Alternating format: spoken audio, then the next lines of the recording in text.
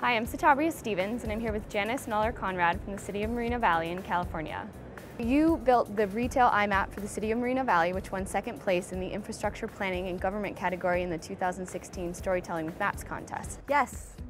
Can you just tell me about your story map? Our Economic Development Director came to our GIS group asking for a way to promote the retail centers within our city.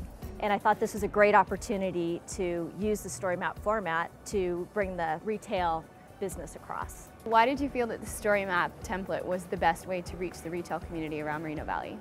We wanted something that was easy to read, that business owners could look at, get a quick snapshot of the areas around Moreno Valley, look at each location, and really analyze where they'd want their business to be. And it also brings up the brochure for the property. So we were trying to encompass a quick way, easy way, fast, efficient way for people to get the information that they need.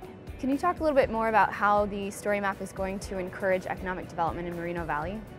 The retail story map was the first step in really targeting small business owners and showing them what a great city that Moreno Valley is. They're really working hard to get small businesses and large industry in our city.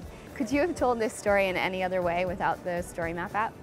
We actually have created a paper map for years and years identifying the retail centers, and it has become so cluttered and overwhelming that we really needed to clean it up and find another media to get the point across, get the information out there, and the story map wraps it up beautifully.